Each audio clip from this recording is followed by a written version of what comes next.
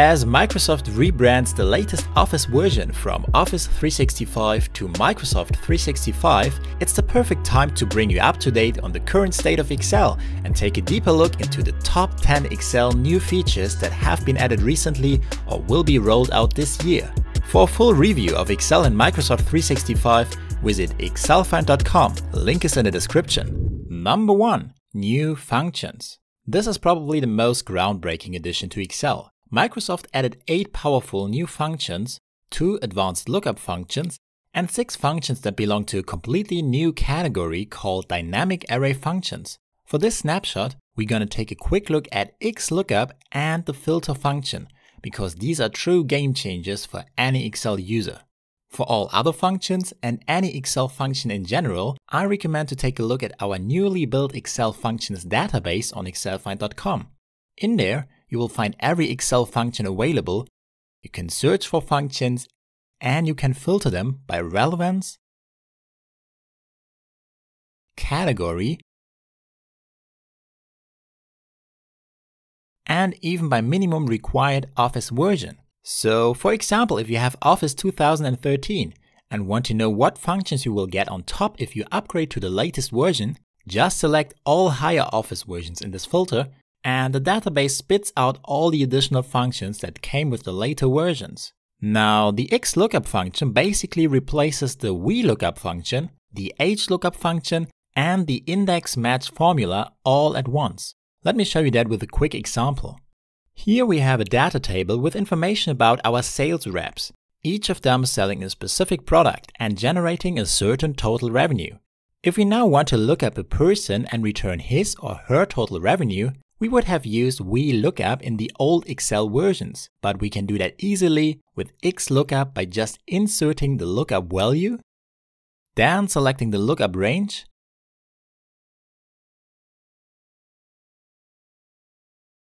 and the return range.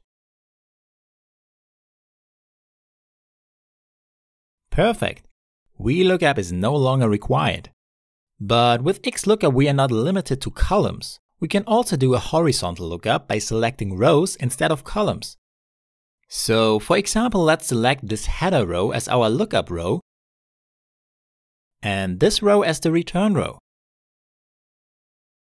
And now we set the lookup value to product.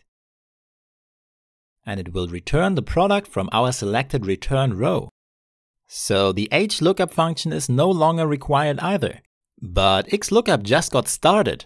Let's take another look at vertical lookup. The big problem with VLOOKUP was, if we select a lookup column, we were only able to look up values to the right. That's why we needed a workaround with the index match function to also be able to look up values to the left. But with XLOOKUP, that problem no longer exists, because with this function we define the lookup array and the return array separately. That means we can easily define a lookup column and then select any column no matter if it is on the right or the left side. So in the past we would have needed index match to look up the HR ID of one of our sales reps. Now we only need XLOOKUP. Beautiful. XLOOKUP does not only replace all these functions at once, it also gives you much more options when looking up values by introducing different match modes. So instead of exact match, we can also select the next larger or smaller item, which allows you to do lookups more effectively with numerical values. Or we can use wildcard match, which is really helpful if you don't know how to spell a name or a search term exactly. And then the XLOOKUP function also allows you to change the search mode to reverse order search, which hasn't been possible with the old lookup functions. There is one last thing that makes XLOOKUP even more powerful. Because now with the lookup array and the return array being defined separately, we are no longer limited to returning only one value. Instead of only returning the HR ID of Sarah Parker, we can easily return all information about her just by selecting the whole data table range as our return array. And that hasn't been possible before with lookup functions. But what if we want to look up a value that exists multiple times in the table and we want to return all the matching results? Like if we search for US and change the lookup array to the region column. Now the XLOOKUP function only spits out the one row based on the first match it found. But no worries, that is where the filter function comes into play. because the filter function is able to look up a value and return multiple results. It is a dynamic array function, and when we use it, we simply have to define an array, which is basically the return array. And then for the include parameter, we put in a lookup column and set it equal to our search value. That's already it. Let's hit enter. And right there you see the magic of dynamic array functions. This is why they are so revolutionary, because you enter the formula in one cell and it returns multiple results and spills these results to a surrounding range of cells. If we change the search value, it filters out the correct rows in our data and readjusts the output range automatically. Number 2.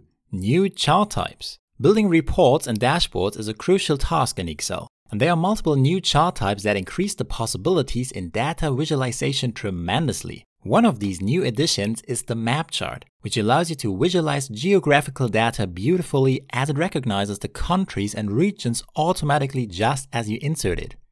If you include more regions, it automatically adjusts the map area and zoom level to display all relevant countries.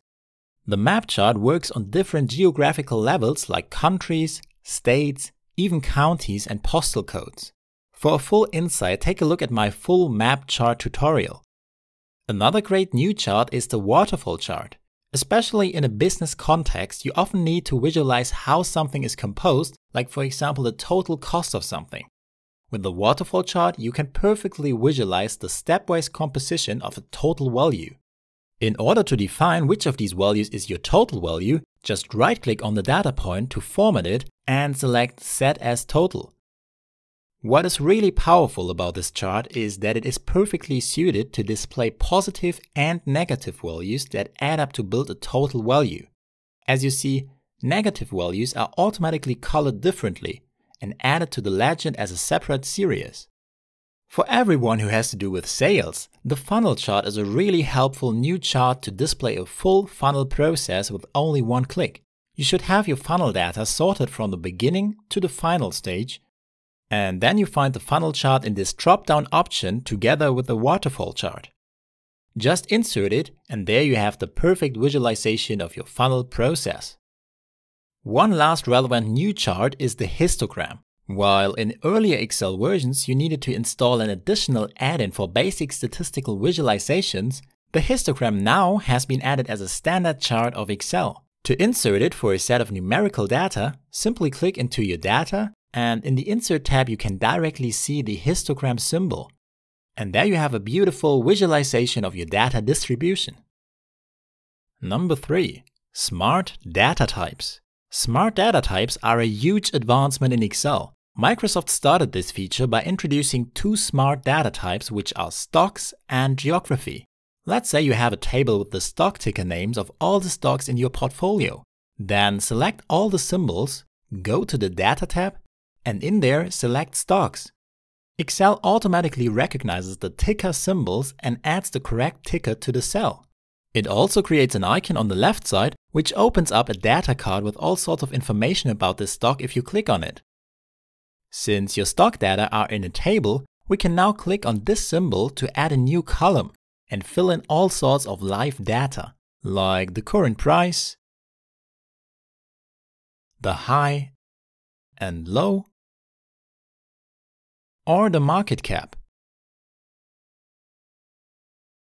So, if you have a portfolio of stocks, you can just put in these information about your portfolio composition and calculate the live value of your portfolio.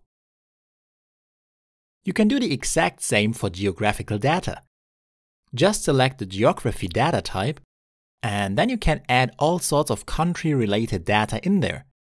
May it be financial, demographical, or even political information like the country leaders. That is pretty cool. Number 4. Ideas. Ideas is one of Excel's new AI features. It automatically detects patterns in your data and even answers natural language questions. Questions that your boss could ask you. It is super simple to use. Here we have some data on the sales performance of our sales reps over a few months. To apply the Ideas feature, we just have to click inside the data and then find the Ideas button in the Home tab on the right side. This opens up the ideas area where you can find instant insights and analysis of the given data that might be interesting for us, like summaries, rankings, correlations, and comparisons. It picks out insights that might be worth taking a deeper look into, like the decreasing sales performance of aniline bricks over time, which might be worrying. We can insert any of these insights as a pivot chart into a new worksheet with one click. Pretty amazing. But it is even better than that. If your boss asks you which are the top 5 names by total sales, you can just enter that question in natural language and Excel spits out the perfect visualization for you. We can enter any question we want. So, for example, if we want to take a deeper look at Sarah Parker, we can just enter our analysis questions into this field, get her total sales, even more specific, her total sales per month, or our sales in a specific region visualized over time. Or let's just ask a tool to compare 2 regions. That is really impressive. All of these insights can be generated and inserted easily with the Ideas feature. Number 5. Default Pivot Table Layouts.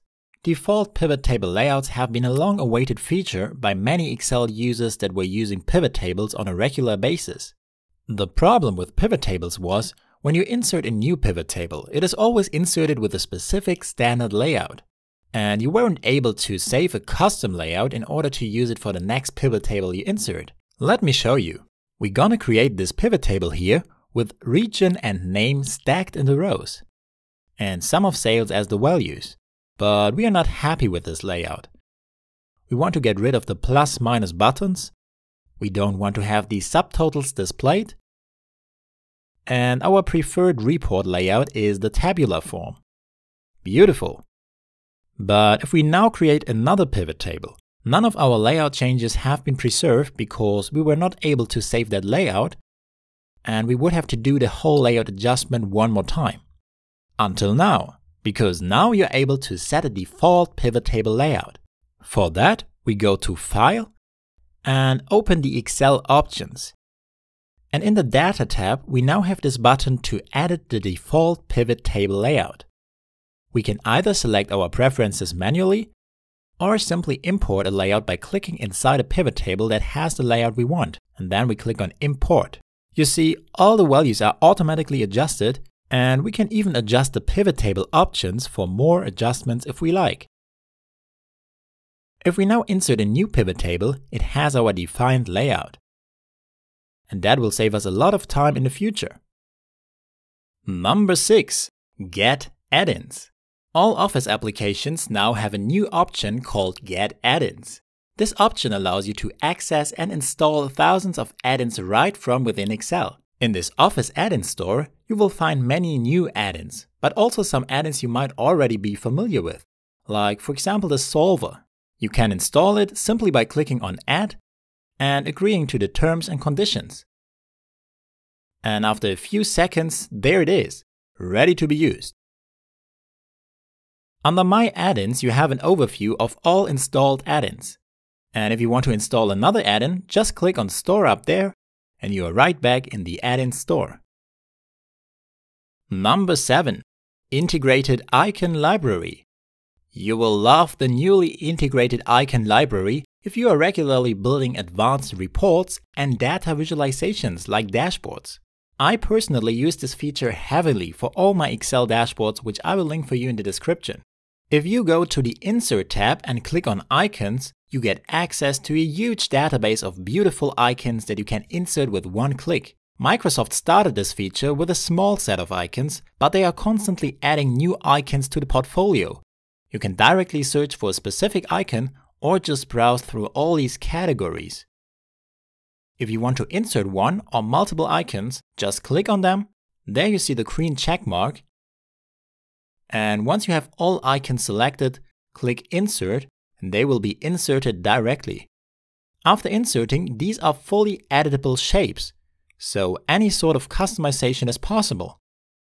Like, for example, changing the fill or line color. Number 8. Insert data from pictures. This is a really cool feature that allows you to use your smartphone to take a photo of a data table that's on a physical piece of paper, crop it to the relevant data area, and then directly insert all these data into Excel by using image recognition. You'll get a preview in which you can review if the recognition results are correct. And once you're happy, just insert the data and you have them ready to be used in a spreadsheet. And of course, if you like, you can just transfer it to your computer and work with it on there. Number 9. Money in Excel. Money in Excel is a feature that is completely new and will be rolled out this year to all users of the latest Excel version. It is a dynamic template that allows you to securely connect bank accounts and credit cards to view your financial information without ever leaving Excel.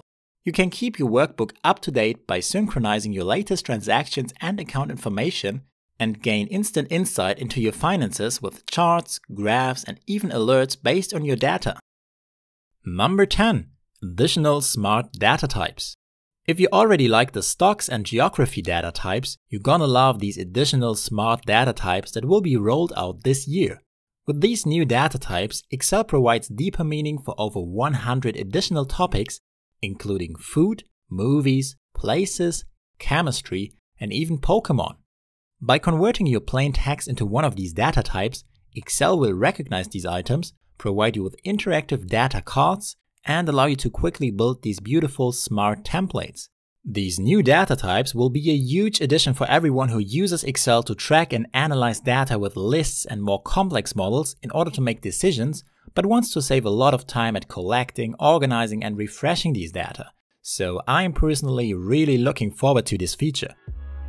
That's it for this video on the top 10 Excel new features. Let me know in the comments which of these new features you like the most. I got all relevant videos and tutorials for deeper insights linked for you in the description. And if you enjoyed this video and want to see more like this one, don't forget to subscribe and give a thumbs up. I wish you a beautiful day and see you next time. Cheers!